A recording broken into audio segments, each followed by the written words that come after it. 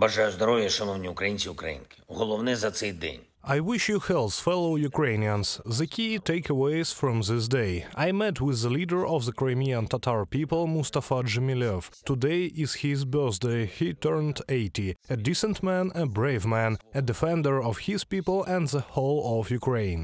I awarded Mustafa Dzhemilov the title of Hero of Ukraine. I believe that it is absolutely well deserved. I also thank him for what he has done for our people, for our freedom. He is truly a moral authority. I also thanked him for the fact that Mr. Mustafa Aga is now with us in the fight against Russian aggression. Of course, we talked about Crimea and the protection of our people on the peninsula. We are mindful of all parts of our country and must restore freedom for the entire Ukraine without exception. I thank everyone in the world who remembers that Russia's attack on the rules-based international order began with Crimea. It was with the seizure of Crimea that Russia began the aggression and destabilization, and it is difficult to imagine a restored peace in the world unless we return to Ukraine what Russia has stolen. Restoring our territorial integrity is a global need. Today I held a long meeting with diplomats, government officials and representatives of the Verkhovna Rada to discuss our country's preparations for the European Council's political decision to start negotiations on Ukraine's membership in the European Union.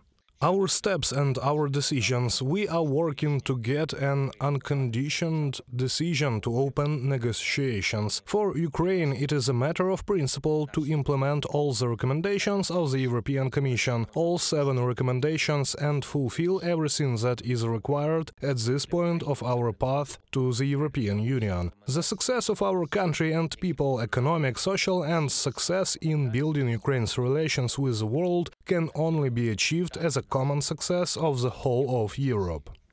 To this end, we are gradually strengthening our institutions and legislation even during a full-scale war. And I am grateful to everyone who contributes to this, who endorses the relevant decisions, who puts them into action. Today I also held several meetings on our next international steps planned for the coming weeks. Negotiations with the leaders of partner countries, new support packages for our warriors, and international communication of Ukraine. We can and must ensure an absolutely clear result. No matter what the information agenda of the world is, our partners must understand us and hear Ukrainians, and they will. There is important news from Romania. An F-16 pilot training center has started operations. Our guys will undergo training there. I thank President Iohannis of Romania and Prime Minister Rutte of the Netherlands for ensuring the implementation of all our agreements.